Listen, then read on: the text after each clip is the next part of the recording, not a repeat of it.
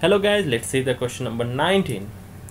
So a driver takes 0.2 second to apply the brakes after he see a need for it.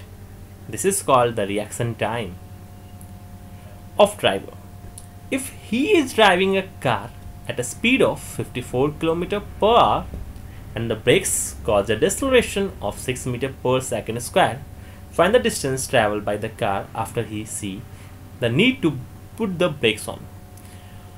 Well, in reaction time, the body move with the speed of, since the driver was sitting on the whatever the car or truck, right?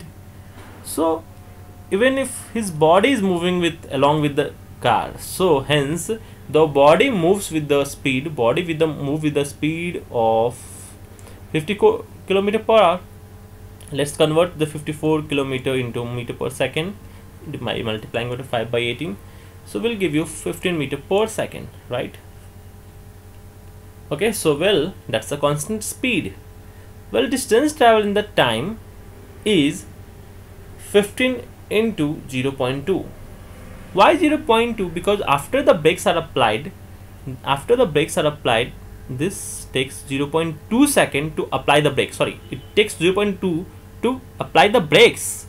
So well, that was the reaction time. So before applying the brake, the body moves around 3 meter along, just along the movement of the direction of the vehicle.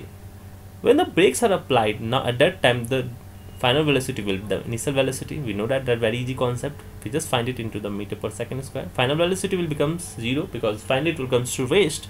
As per the previous video, you can watch the previous video, that's very helpful for you. And the acceleration will become deceleration. Now the a will become minus of 6 meter per second.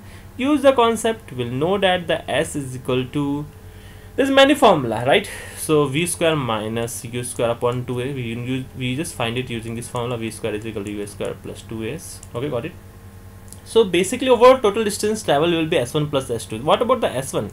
This s1 is before applying the brake, right? Before applying the brake, that is what his reaction time differs person to person, right? Even though some person have drunk, then the reaction time will be increases, and even in this situation it was 3 meter, or maybe in that situation if the person is drunk, in this situation it will be maybe somewhere around 10 meter or maybe more of that. So that was 3 meter, and after the brakes are applied, it travel 18 meter.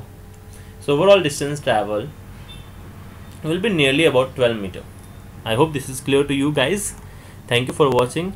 Please like this video or subscribe the channel if you find it worth for you, helpful for you. Okay, thank you guys.